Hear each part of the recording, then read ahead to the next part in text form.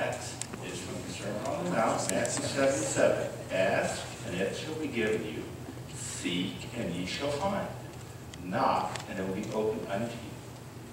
Jesus will answer our prayers. Let me tell you what happened. It happened a long time ago, about 2 years. About 4 years ago. We're 6 now. Okay. Well, anyway, it seems a long time ago, and it happened in a place far away in Tennessee. And you can look that up on the map sometimes with your parents, but it's far away in Tennessee. And Tennessee, unlike Florida, has mountains, but like Florida, also has rivers.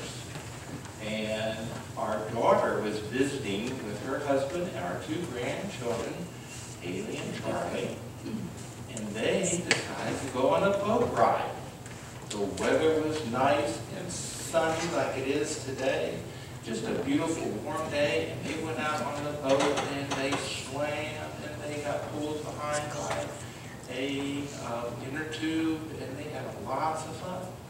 I had to get work, so I couldn't enjoy it. Well, when they came back to the dock, my daughter said that she would go, she got out of the boat and would go get the car. But she needed the keys. So, my wife Colleen handed her the keys. But instead of dropping on the boat or dropping on the dock, they dropped between the boat and dock and went down 5 feet, 10 feet, 15 feet, 20 feet into the mud. The couple was lost. They were lost. They were lost, but my wife knew right where they were. They were down there. Well, fortunately, she had a cell phone, and I had just gotten home from work. So I came with the other car, and we picked them up. And we prayed to Jesus, will you help us get our keys? So I came up with a good idea. I had at home a fishing hook that actually had 3 hooks together. Now, I didn't bring it because it's pretty sharp. So we'll just have to pretend that this has a fishing hook on the end. And I put a weight. And so, a good idea, the fishing hook on the end, I went down and I dragged the hook back. And I dragged the hook back 20 feet down, kept dragging it back and forth. We pulled it up with no keys. The keys were still there. So that night, it got dark, so I stopped. And that night, we prayed again, and the next morning prayed, and I went to work, and my wife talked to the next door neighbor.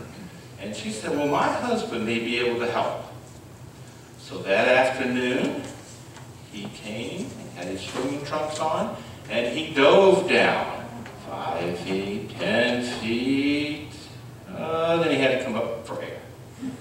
So he took a bigger breath, and dove again, 5 feet, 10 feet, 15 feet. Couldn't make it, had to come up for air. Tried a 3rd time, just couldn't make it. He said, you're going to need a scuba diver, but we didn't know any scuba divers. So we prayed again that night, the next morning, the next day. We needed the keys. One of the keys on it came from a car that you could only get the keys from it from Germany and cost a lot. So we really needed to get those keys back. Well, the following day, my wife went to a church ladies' social meeting at luncheon. Our church here has those type of meetings at luncheon. They were together talking, and they asked, is there anybody who needs prayer for anything? And one of them was my wife. She says, yes, pray that we can find our keys. Not find them, but get our keys. Toward the end of the meeting, a lady, Linda, came up to my wife and said, I think my husband could help. Well, my wife thought immediately he was a scuba diver. No, he wasn't a scuba diver. But he liked to solve things. So she said, I'll talk to him and we'll see. So we prayed again that night, the next morning. And that afternoon she called and she said, my husband has an idea. I think he might be able to help. Okay. So he came and he brought with him a piece of metal But it was a special piece of metal. It was a magnet. Magnets can hook on, hold on to things.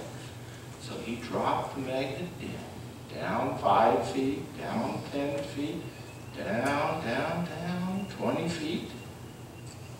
And, let's see,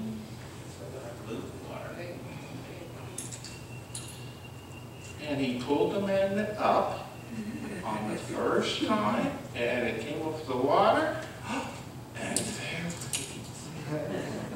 So Jesus had answered our prayer. Even though we didn't have a scuba diver, he found that someone that knew what to do. And so we can always thank Jesus. And let's pray again. Dear Heavenly Father, we thank you that you answer our prayers and that you are always with us. Amen. Amen.